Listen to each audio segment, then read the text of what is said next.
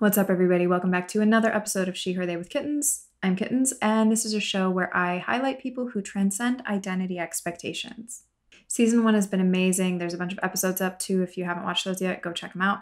But a bunch of you guys had really, really awesome questions, so I figured I would do a little She, Her, Me episode and answer this for you. Before we get into it, though, make sure you subscribe and do the notification thing. And I don't really know what other buttons there are to push, but go push those too. And just a quick background on me in case you have no idea who I am and somehow stumbled here and are just a complete internet stranger. Hello, welcome. My name is Lauren Abedini. I go by Kittens. I'm a DJ, music producer, and just a human who likes to find new ways to empower people and make them feel okay being themselves. And I happen to be a half Persian lesbian who likes cats, so I got a bunch of questions about she, her, they, and the whole show process, and then also some personal ones about me, which I always feel really weird answering those. And also just talking to a camera is kind of awkward, not having anyone else in the room, but we're just going to roll with it. So let's just body slam right into this, shall we? First question is, why did you decide to make/produce this whole show by yourself without a network, without any help? There's a few answers to this question. So number one, I thought of doing this when we were in the middle of scary, crazy first time COVID lockdown. And, I tour as a DJ and that's been my life for the last decade. So feeling like that might never happen again and not knowing what was going on in the world, being completely uncertain and terrified, and also just all the social unrest and social injustices and awful, depressing stuff that was happening with COVID. It was just a lot. And so partially I needed a good distraction, and I'm a tech nerd. So I was like, let me just throw myself into learning a completely new program, which I've never done before, which was Premiere. Shout out to Adobe. It's very complicated. So yeah, I was like, let me learn how to do this, and then let me just pour all my time and energy into making a show by myself. So thankfully, my girlfriend's a graphic designer and she was able to whip up all the little graphic things that I needed. But when it came to producing, recording, editing, building all the things, that was me. So yeah, it was mainly the distraction thing, but then also I thought it was really important to make sure that this turned out the way I really wanted it to. This is a really kind of niche subject, I feel like. And I knew going with a network, which I spoke to a couple, going with a network, there's a bunch of people who have a say in what you make, how you make it, what it looks like, what it sounds like, the questions you ask, the kind of guests you have, all these things. I didn't want someone to be able to tell me what to do. And I didn't want to have to worry about this not being appropriate for an advertiser, or you have to release this during Pride. That was a huge thing. I wanted these types of conversations to happen year round, not just during Pride Month or just during Women's Month. It's so annoying for those things to just be jam-packed into 1 month, and then 11 other months out of the year, no one gives a shit. No one's talking about this. No. We need a year-round platform. So that's why I decided to do it by myself. And also, I'm just kind of a psycho control freak. So I was just like, perfect. This is a whole thing that I can do from start to finish, make myself go insane doing it, but it'll satisfy some weird need in me. Someone asked what the hardest part about making or starting the podcast was. Honestly, there were two things, but all of it had to do with tech stuff. I really thought I could just call my friends on Zoom and just download the Zoom file and that I'd be good to go. Wrong. Very wrong. The audio came out so bad. It was, if you go listen, some of the audio is really questionable, and the video quality is not good. So I spent a lot of time after I had these conversations trying to do audio repair, audio cleanup, video, finessing to make things sound and look better than they did, because it was not up to my standards. But I wasn't going to be like, hey guys, you want to have these conversations again? I didn't know. So doing that, was really hard. Like it was really tedious to do audio cleanup. Like things sounded grainy and like reverby and just kind of a mess. So that was making me go insane. And then I couldn't trust my ears. I'm like, does this sound better or does it sound worse? I don't know what I'm doing anymore. And then aside from that, learning a whole new program, Premiere is complicated, but it's also very similar to music production programs, like the layouts and certain functionality. Um, but I was learning a whole new thing that was something people make entire careers dedicated to. So that was hard. Shout out to all my friends who, new internet friends, and just like people in my life who guided me through some of those difficulties. What would you have done differently looking back at season one? So definitely I would have asked people for help in the beginning and gotten advice on audio and video recording for sure, because cleaning that up after is a nightmare. But I would have also probably made some more custom tailored questions to each person I was interviewing, because at first I thought, oh, cool, let's just have these same questions that you ask everyone, which is interesting. And I really did love hearing everyone's different answers to the questions. But I also would have liked to know some specific things about each person that are a bit different and more unique. What will season 2 look like? So I'm not even sure I'm going to do like a season situation anymore, because then you have to like make a bunch of stuff at once and put it all together in a package and then put it out.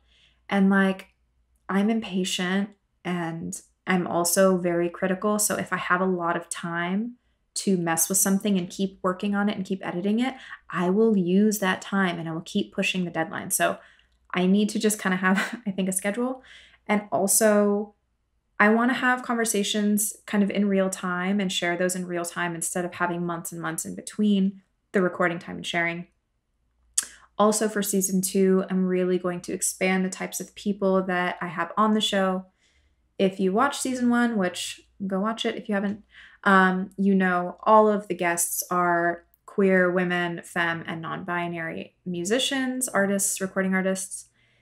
And that's always going to be a priority for me. But I really want to have people who are maybe in different industries, whether they're creative or business or, sciences. I don't know, just people doing cool shit in non-traditional industries who have marginalized identity factors, whether it's their gender, their race, their sexual orientation, any part of their identity that kind of makes society go like, oh, you can't do that, and holds them back in a way. I want to hear those stories. I want you guys to hear those stories. I want to really amplify and share those journeys, because I feel like that kind of stuff will help to hear if you're some kid in a small town that hasn't seen anyone that looks like you doing what you want to do.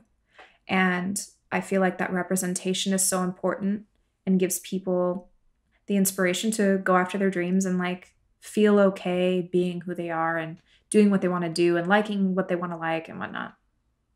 How did you choose people for guests? I honestly just was like, who is on this She, Her, They playlist, which if you haven't checked that out, also plugging the playlist. But I literally was just like, who are my homies that are on this list that I can text and be like, hey, do you want to get on this show and just like chat with me for an hour? So I literally just texted my friends and asked them. Another person asked, would you have fans on the show? And honestly, I think that's such a good idea, because we always hear great stories from people who are known or public facing or celebrities or famous in some way or whatever. And I think the people who are living normal, regular lives have the most incredible stories, because it's so much harder to be unapologetic and open about who you are and chase your dreams when you don't have 90 billion fans saying, yeah, you're great, go do this. Like when you don't have the privilege of a fan base, of a bunch of followers, of money, of media, of whatever support systems, daring to live your life authentically without all of that, without that encouragement built in, is so brave and so interesting. And I think those stories deserve to be heard. And I think they're so important. So I would love to have some people on the show who are fans of it. I don't know how I'm going to pick or how we'll go about it, but like 1000% would love to do like a fan episode every so often. Favorite part of the show? Honestly, I think my favorite part has been people's responses because my God, like I literally was just like, let me do this as a passion project to distract myself and feel fulfilled and have some fun and learn something new. Like this was all just a side thing. And I was like, if somebody gets help from this or someone feels seen and heard and like it helps their self-worth a bit, then beautiful, fantastic. There have been so many amazing messages and comments and DMs and all that are just people being like, I feel validated. I don't feel alone. This makes me feel okay to be me, thanking me and all this stuff. And I'm just like, whoa, there's so much out there as far as like representation in a lot of ways that I almost felt like, I don't know if, people will care about this or maybe this won't make a difference for anybody, whatever. But I just made myself do it. And just hearing people's messages validated me and this whole project and made me feel like all the energy and frustrating nights on my computer that I put in were totally worth it. And the community that's being built around it is just so incredible. And I'm just so grateful for it all. And it's also made me feel like a bit of purpose too, because yeah, I have stuff to do, but this feels like it's making a difference for some people, and that's more valuable to me than anything. Another favorite part of the show, though, was asking everybody their ideal creation zone. Like I asked everybody the same question and asked them to describe what their ideal creation zone would be with no limitations like science or anything. You could literally be like in the ocean, on the moon, whatever. And everybody had such unique, interesting responses. Like some people wanted to be on the moon, like Demi wanted to be on the moon with a concert on the moon and only women there. And then Lauren Haregi wanted to be on a cloud that had like some oceans and like, I don't know, there's all these cool things going on. And I think Sid wanted a room that the walls changed and there's snacks. Like, I forget. Everybody had something really, really different. So it was fun to hear what space people would make for themselves to feel most free and most inspired creatively. Because I feel like nobody really talks about that enough. What was the most interesting thing about this podcast / show, whatever experience? Really just hearing the similarities and differences between people's life experiences was really cool, because you forget sometimes, like some people maybe are like totally free and open and authentically themselves, but you don't always remember to look at the obstacles that they faced to get there and the hurdles they overcame and the personal struggles that they had. So hearing the struggles they did have or didn't have specifically, or when they realized who they were, all those things are just, I don't know, it's just so interesting to me. It like never loses its spark. All right, now that we got through like the show questions and all that, I guess it's time to do the questions that were for me as a person, which is kind of, I don't know why it feels weird for me to like do this, but I guess this is what we do here. So I'll just get over it. But so somebody asked, how did you come out? And if you have no idea who I am and you just somehow found your way here, my name is Lauren. I am an out lesbian. I came out when I was 15 years old, so it's been a very, very long time. And I am half Iranian. My mother is American. My dad's from Iran, so straight up immigrant, conservative, Muslim. But yeah, so coming out for me was an interesting experience because I had no idea whatsoever that I was gay before I met my first girlfriend. And once I met her, I was like, oh, that's why I wasn't into boys the way all my friends were. That's why I've always felt awkward and different and like I didn't fit in and like I didn't understand and that people didn't understand me. It was like a big light bulb moment. But I didn't know, I didn't even think about coming out. I was like, oh my gosh, I'm just like freaking out understanding who I am first. And before I even had to get to the part where you think about, oh my gosh, I need to come out, my mom found out because my girlfriend had showed up at my house when I was really sick. I was sick on Valentine's Day, and she showed up with flowers and candy. And my mom, I went outside to get it from her car, and my mom was like, Lauren, that's not just your friend, is it? And I broke down crying and I was like, I love her. I'm sorry, I'm gay. And she was like, it's cool. So my mom was really, really chill. My dad found out because of the internet. Of course, I thought posting pictures with my girlfriend on MySpace at the time was no big deal. And he came across it. I actually don't remember how. He was probably lurking, but like I would lurk too if I was a parent. So whatever.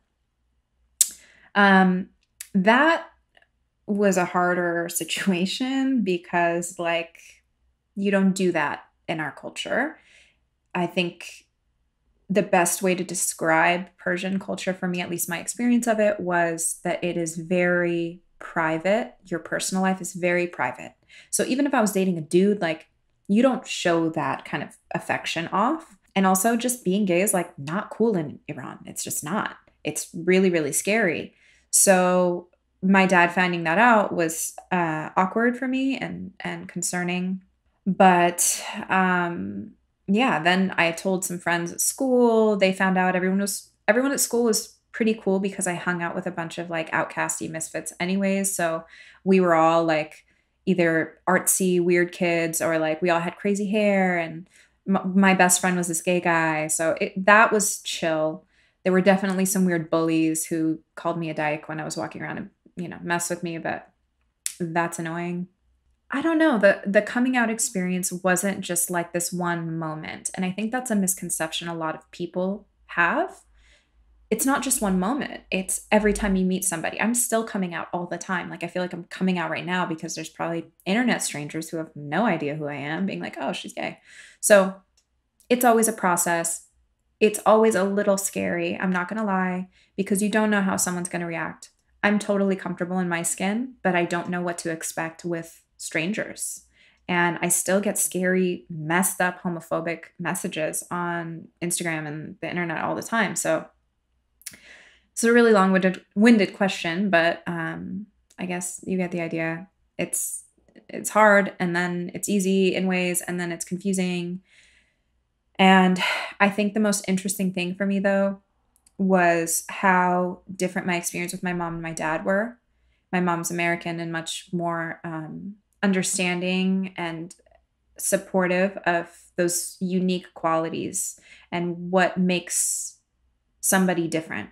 So she was really just like, she wanted me to be happy and she wanted me to find love and to be safe and healthy.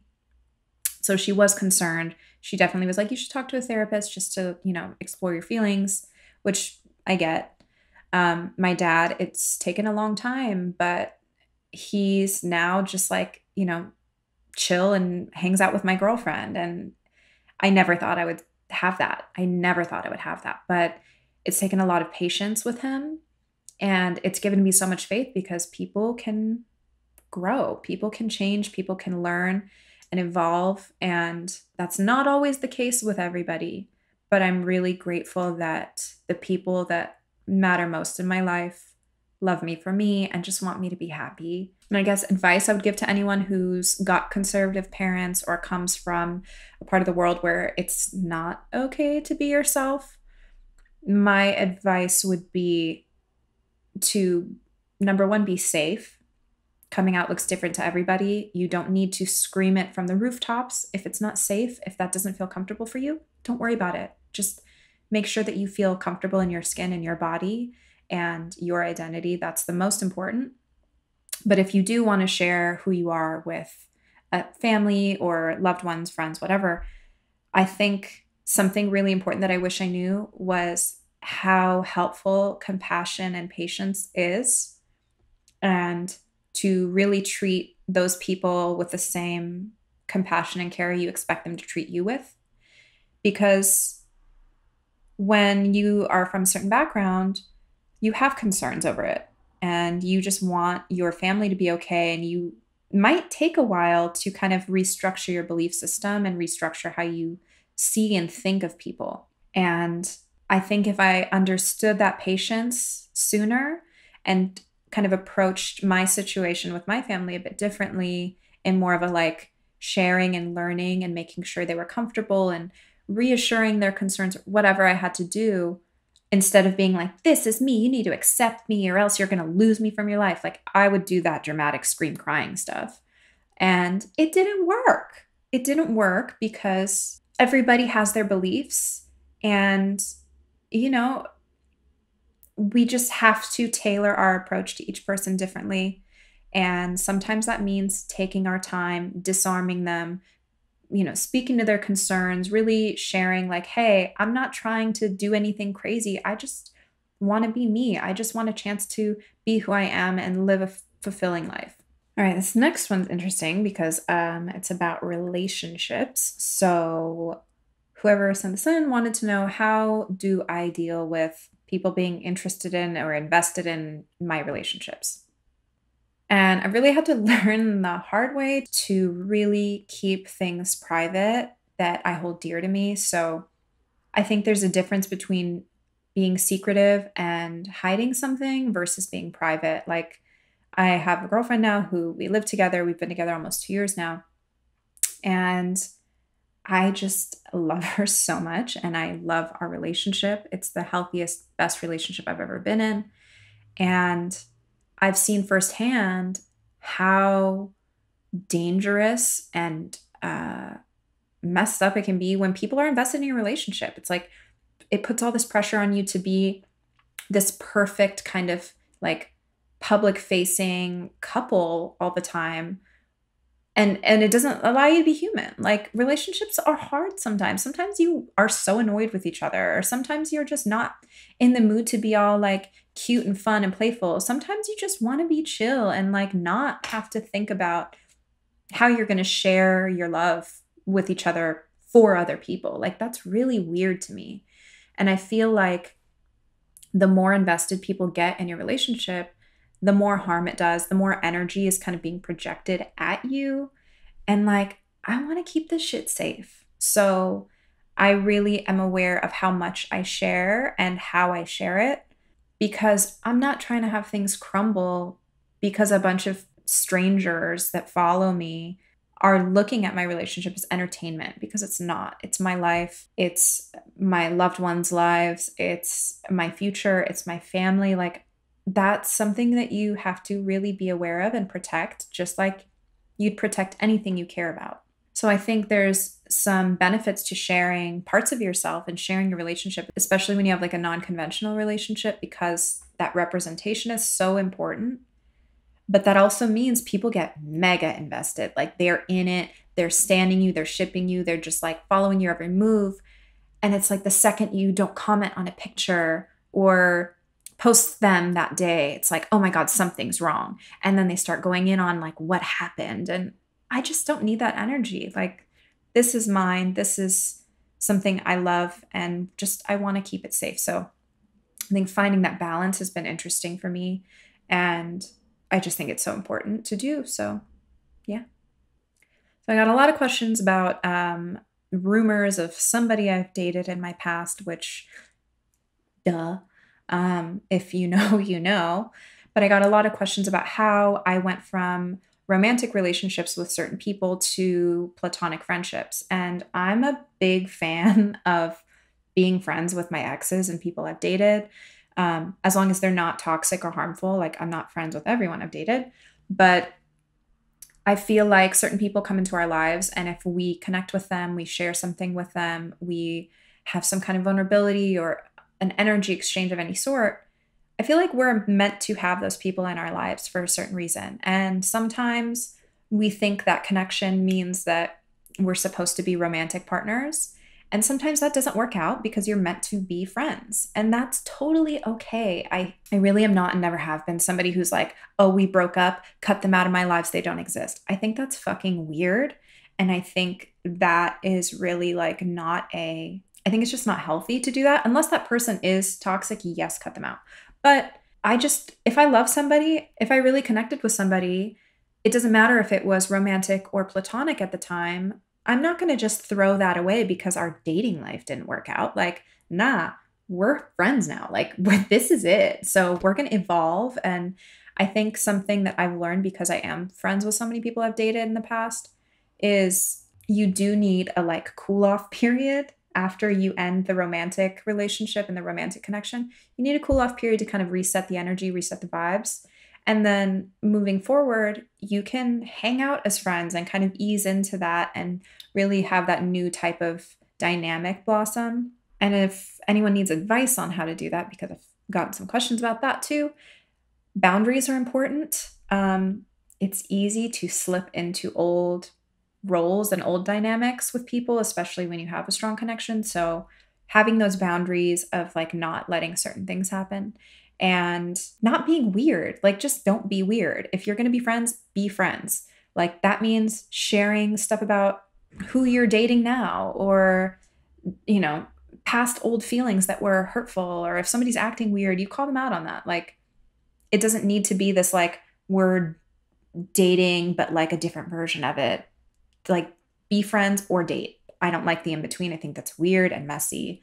But yeah, I treat everybody that is my friend in my life, whether we dated or not, with respect, with love. And yeah. Next question is, how do you deal with being queer and Iranian? There's a huge lack of LGBTQ Persian role models. Yes, I agree. Um, I really think if I had those role models, not even just Persian, but like if I just had more people that I could identify with growing up, probably would have saved myself a lot of drama, and figured out who I was a lot sooner. So I think having role models that you identify with is so important. And if any of you are Iranian, Persian, whatever, Muslim, come from the Middle East in any sort of way, like I'm happy to be here for you. If this helps you, I'm so, so glad. Um, but I don't know how I deal with it. I guess it's really been interesting for me because my parents divorced when I was really young. So I kind of lived this double life where my mom was American, um, very progressive and open and accepting and, you know, do your thing and just live life, go with the flow. Like that was my mom's side. And then my dad's side was very like, I don't just Persian, very conservative, very Middle Eastern. There's a lot of things you don't share. You kind of follow these set rules. There's very rigid standards that you're expected to meet when it comes to your identity, when it comes to how you live your life in any way, like your job, what you study in school, how you perform your gender, the relationships you have, like there, you know, like you have to learn to cook so that you can get a husband. Like those things are very prevalent in that community. And there's also incredible, beautiful things about that culture, which I'm so obsessed with. Persian culture is stunning and so rich. So it's really interesting having those two sides of like the really beautiful, gorgeous, expansive, diverse parts, and then the really like limited, confining parts.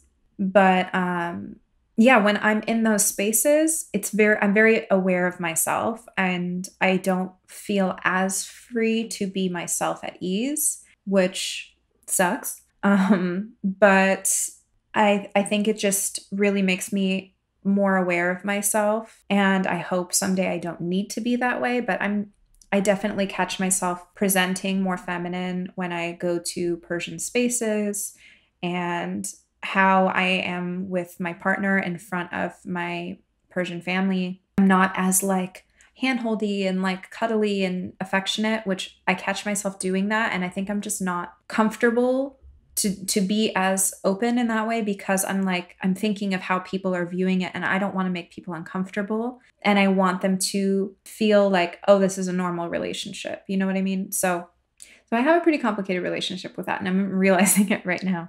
But I think it's been interesting for me to navigate how I exist in spaces that are not as accepting of my identity and who I am. And I have my ways of, I guess it's just masking in general. I'm trying to make my identity and who I am comfortable and more palatable for people, which we shouldn't have to do. And it really bums me out that that's a thing.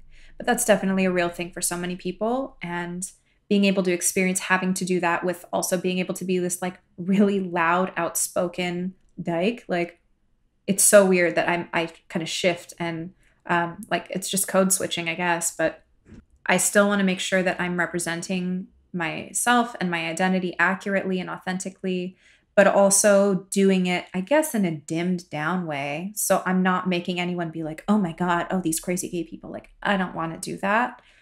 I want to slowly normalize and like ease people into it who may have a harder time, because I notice when you do things in a more aggressive way of like, this is me, I'm loud and I'm proud and I'm in your face, that makes people's defenses go up, makes them uncomfortable, and it makes them more apt to like not be open to something. And that's the last thing I want. I want people of my culture, I want people who are more conservative to be like, oh, okay, this is cool. Like, y'all are normal. This is fine. Like, you're not being weird. You're not being too intense. You're not being too whatever. And then slowly I can, let my guard down a bit more and be more myself. So I really hope that with time, the Middle Eastern communities in general, obviously Persian community, but the Middle East and Muslim countries and Muslim cultures, I can't say that, Muslim cultures can be safer spaces for queer people, and safer spaces for gender nonconforming people and non-binary people and trans people. I just really hope that doing this sort of gentle dance of slowly unfolding the layers of who I am will help those people to be more accepting and open and learn.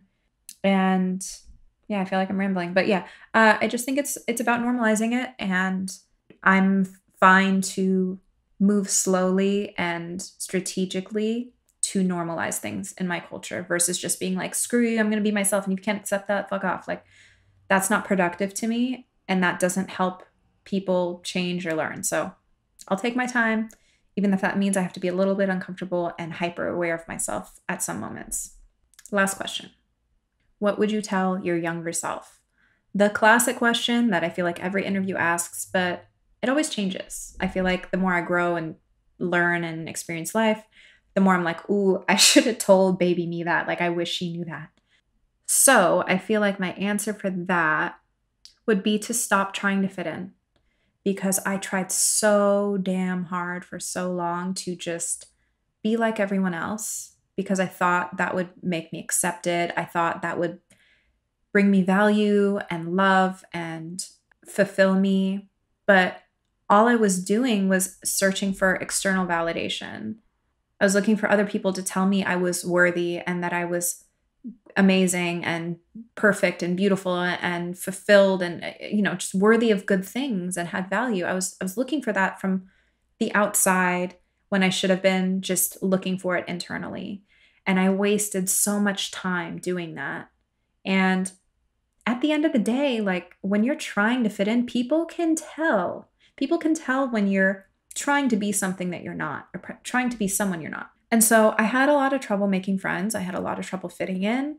And so it just kind of reinforced this I'm not good enough idea that I had, that I'm not worthy of, acceptance. I'm not worthy of love. I'm not worthy of fitting in. Like, I just had this thing running through my head, and that ends up being a self-fulfilling prophecy, because you're doing weird shit to try and fit in with people who are like, why is she doing weird shit? Why doesn't she just be herself? So I don't know how else to hammer that home. If you're trying to be somebody other than who you are, whether that's even dressing in a way that doesn't feel comfortable to you, or just trying to fit in some box that isn't right, like, don't waste your fucking time anymore. It's so pointless. And that's different from adjusting who you are to be safe. If you are in a space where you need to kind of mask parts of yourself and your identity to be safe, do that. I get it. And I think anyone who tells you that you have to just, bare your soul has never experienced hardship like that and doesn't know what it's like to be unsafe. And I think it's a privilege to be able to be yourself without any guard up. But trying to be somebody that you're not will ultimately harm you in the long run. And it'll make it a lot harder to connect with people, to make friends, to find people to love. And it's just a fucking waste of time. So I wish I would have told little me that. And I wish she would have really understood it properly, because what kid is going to actually get that and be like, yeah, okay, I'll just be myself. But for real, like, I think That is so important, to just be yourself. It's such a simple concept. It's so hard to actually do. And it's something I still have to remind myself of all the time. I'm very much myself in many ways, but sometimes I have to just remember what that means and remember who I am and reflect on who I am and make sure that everything in my life aligns with who I am now. So, yeah, be yourself. That's it. Moral of the story. And I guess this comes full circle now, because the whole point of this series, podcast, whatever you want to call it, is to make it easier to be yourself and to make you feel empowered to be yourself and comfortable to be yourself and know you're not alone. Even if the city or space or family you're in makes you feel alone, you're not alone. There's so many people out there who are down with people like you and are like you in some way, or are accepting of types of people that you are, and want people like you to win and want people like you to thrive and be fulfilled.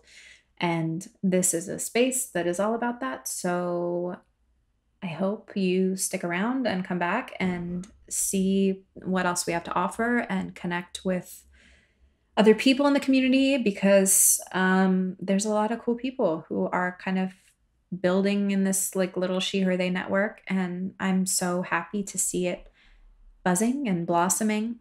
And I feel like I'm sounding really corny now, but yeah, this makes me really happy. And I'm getting emotional. So that's that. I'm gonna wrap this up, and maybe I'll answer some more questions later on. But for now, thank you. Thank you for watching this, because it's probably long. And thank you for tuning in. And just a reminder to subscribe so you can see future things that are here. And also, if you like audio, all the podcast platforms, you can listen to this there. And what else? Oh yeah, follow us on Instagram. It's at she, her, they.